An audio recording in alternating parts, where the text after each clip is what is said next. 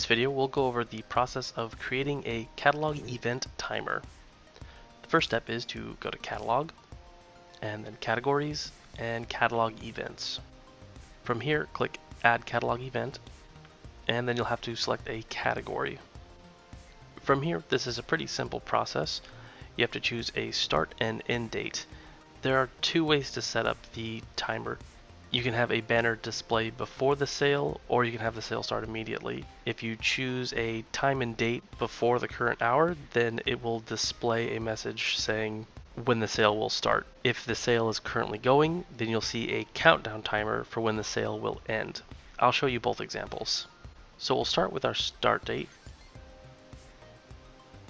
And let's say this starts at 11, so an hour from now.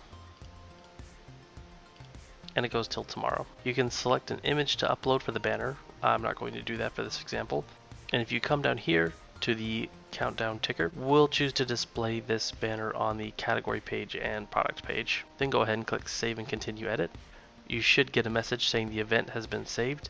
And now we can hop over to the front end and see how that looks. Alright, we're at our Magento store now. Let's just go to Electronics. And as you can see, we have this banner now displaying that coming March 3rd at 11 a.m. there is an event. Now if we just hop back over to Admin, and let's go ahead and change that time back to 10 o'clock so the sale has started. Go ahead and click Save and Continue. And then back on the front end, let's go ahead and refresh the page. And there you can see that the sale is now counting down because it's activated to the end of the sale, which is in 24 hours. And just keep in mind you can set whatever dates and times you would like. Thanks for watching.